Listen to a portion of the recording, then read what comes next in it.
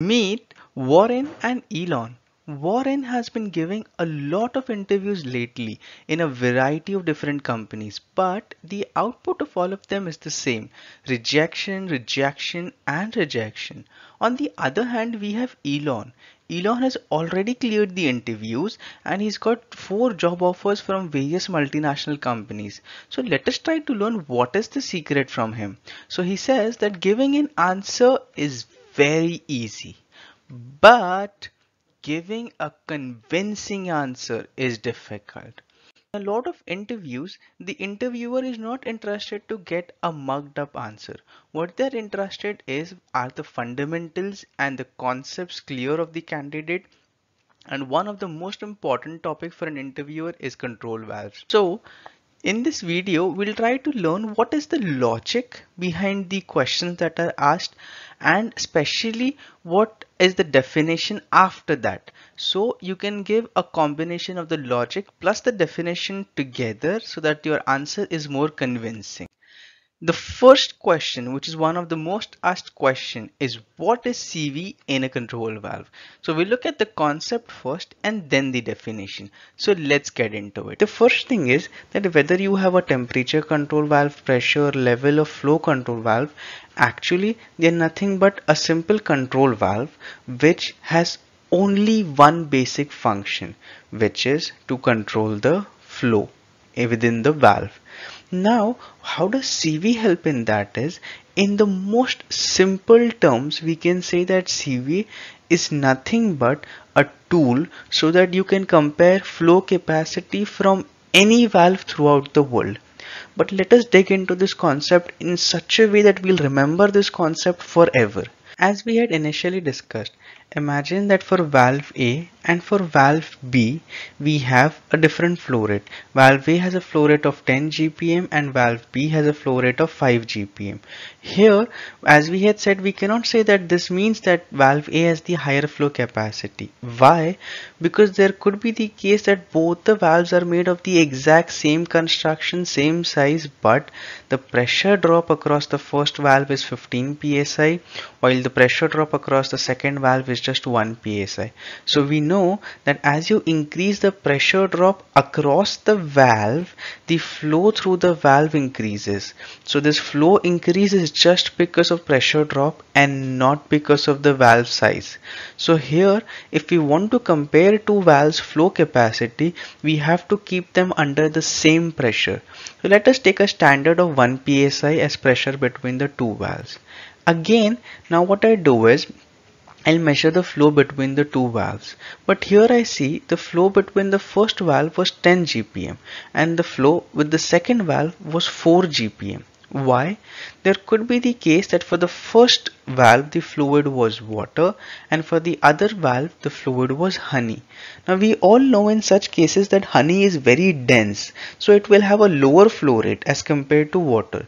So even though the valves are made of same construction, we have to also ensure that the liquid between them is the same if we want to compare the flow capacity between two walls. So let us select water because water is one of the most available substance and very easy to be found at any site or at any vendor location. Now let's keep water for both the valves. I've kept the same pressure drop, I've kept the same liquid. Ideally, I should get the flow rate to be same. But for this valve, I get 10 GPM as the flow rate, and for this valve, which is valve B, I'm getting 12 GPM. Now what is the issue? Here there's another parameter which comes into play, which is the temperature. So both water being the same fluid might have different temperatures. So first may be at 60 degree Fahrenheit and the other one might be at 150 degree Fahrenheit. So we know as the temperature increases, there's again a difference in flow rate. So we will have to maintain a constant temperature as well. So we will select 60 degree Fahrenheit. A lot of people ask that in CV definition, why 60 degree Fahrenheit is specially taken? The answer is because the specific gravity of water is 1 at 60 degree Fahrenheit. So this will help greatly when we are doing CV calculations. So we'll have 3 standard parameters, which is the PSI drop is 1 PSI, the water is the fluid which is taken, and the temperature 60 degree Fahrenheit. That being the case, we can say the definition of CV is as follows. CV is the number of US gallons of water that can flow through a valve with 1 psi pressure drop at 60 Fahrenheit for 1 minute. So this is the definition of CV. Also, I want to share one more thing, that I produce a new video every Saturday. So if you want to learn something new every Saturday, please click on the bell icon and subscribe so that you can learn a new video. The most asked question, the all-time favorite of any interviewer, which has been asked in the last 3 decades, is what is cavitation, flashing, and choke flow? So use the graph which will be shown now so that you can give a more convincing answer, and that would help in your explanation. So imagine this is your valve put in a line. Now with the flow, there is some restriction put, so you're going to have a DP or a differential pressure created to it. So the upstream pressure is P1 and the downstream pressure is P2. Now imagine that this is your vapor pressure curve. So what happens when the fluid is going to be at this particular region?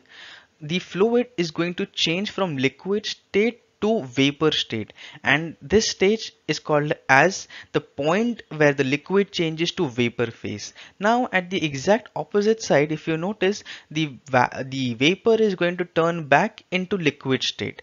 Here what is going to happen is the bubbles are going to burst to come back to liquid state, which is called as popping, which has very high velocities that can damage the valve and the piping downstream. This entire phenomenon is called as cavitation. Now we look into the next case, which is when there is flow to the valve, but what happens is the pressure downstream does not recover. This happens when the pressure downstream is still below the vapor pressure curve. This phenomenon here makes the liquid to still stay in the vapor pressure phase in the downstream, and this phenomenon is called as flashing. What happens here is, imagine that this is your valve and this is your pressure drop happening. We are very sure with the concept that if we increase dP, there is going to be an increase in flow, but we keep increasing dP. At a point of time, flow will not increase. This point is called as choked flow. For this third question now, the interviewer is looking for thought process, and usually this question is asked, which is usually can be used for variety of instruments, that is material selection. So we look into packing material selection as an example, but you can use these concepts of the pressure, temperature, chemical compatibility, etc., which is to be used while an engineer comes towards selection of the material. So let's get into it. The first thing is, imagine this is water and here's our boat placed into it. The first thing is you need an engine to run the boat, and there has to be a rod that has to be penetrated through the boat, and here would be a propeller which would help the boat to go forward. Now here's an interesting thing. If you look at this point, water can enter through this location into your boat, and if the water enters, you know what's going to happen, right? The boat is going to sink. So for this concept, what will we do? We add something called as a stuffing box. Now stuffing box, as the name suggests, is basically you're stuffing something inside so that the water cannot penetrate through this barrier and come inside the boat. Sounds very simple, right? And the first thing is, the more we stuff, the more safe we are that the water will not enter inside the engine or the boat. But if you see here, if we are putting a lot of pressure, what is the adverse effect that can happen?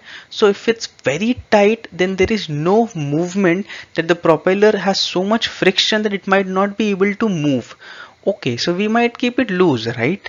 But if we keep it very loose, the other issue is that the fluid will enter the engine. So this is another issue. This same concept also applies for a control valve. Here, let's take the same example of boat, and now let's put a control valve. So both these places require a packing here. Same is for control valve. But for a boat, the concept is still little simple because the liquid is finally what? Water. Even if little bit enters, what's the issue? But a control valve has to go through a lot of services, corrosive, erosive, toxic, etc. So it's not that easy as it looks like. Okay, Now you would ask me, let's get to the basics. So for a simple control valve, what are the basic packing materials that we use? Usually these two materials are one of the most used materials. The first one being is PTFE and the second one being is graphite. These are actual pictures of how a PTFE and graphite looks like. So if you see the picture 1, PTFE is around something you could say whitish complexion and graphite is shiny blackish in color, which is also sometimes referred to as flexible graphite. Now, with respect to chemical compatibility, PTFE is the most compatible with almost majority of the services. But then why do we have graphite? Because of temperature limitation.